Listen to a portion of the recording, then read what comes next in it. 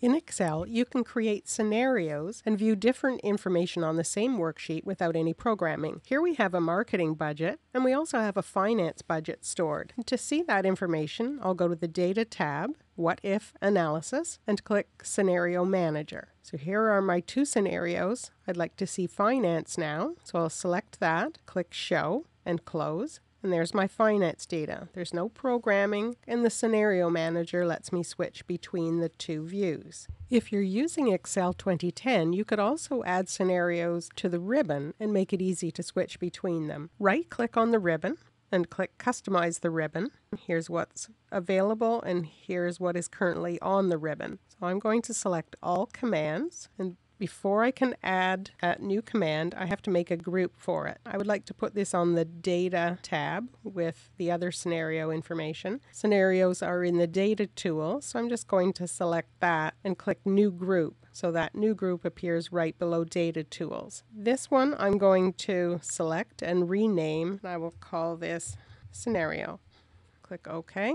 Now I have a new group, and I can put the scenario command on that. So I'll scroll down, and here's scenario. Select it. My scenario group is selected, and I'll click Add. So now it's going to show up on that new group on the Data tab. Okay, so if I go to Data now, here's Scenarios. When I click this drop down, I can go to Marketing or Finance. We can also create a summary from the scenarios, and that's another thing you could add to this group. There's a Scenario Manager. I will go in through What If Analysis, Scenario Manager. So there are two scenarios. We're going to create a summary. There are two types of summary. One is a table and one is a pivot table. So I'm going to select Scenario first. The results cell is what will change based on our changing data. So the profit will change based on whether we've got finance or marketing data. When I click OK, there's the table that it created. Now these colors are default. You can format it in a different way after you create it, but you can't select those options while you're creating it. It creates outline setup for you, so you can just see top level or level 2. This table is set though. If we click on a cell, it's just a number. It's not a link or a formula. So if the scenario data changes, this will not update automatically. So you might want to print your summary and then delete the sheet and create it next time you need it, just so you're never sitting here with old data in your scenario summary. If I want to go back to the summary, I'm going to have to go back to the budget sheet, because on a different sheet it doesn't show you those summaries. If I go to my drop down, there's nothing available on this sheet. If I go back to budget, this is where those scenarios are stored. The next thing I'll show you is the pivot table summary. So on the Data tab, go What If Analysis, Scenario Manager, and we'll create a different summary, and this time we'll do the pivot table report. Again, the same result cell, which is profit.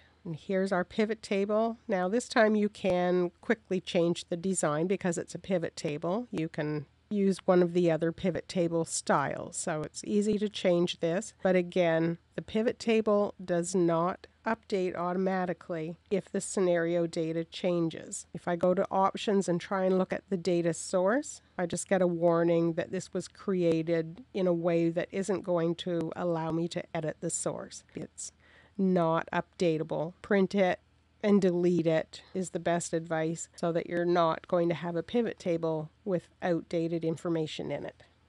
For more Excel tips and tutorials, and to see the written instructions or download the sample file for this video, please visit my Contextures website at www.contextures.com.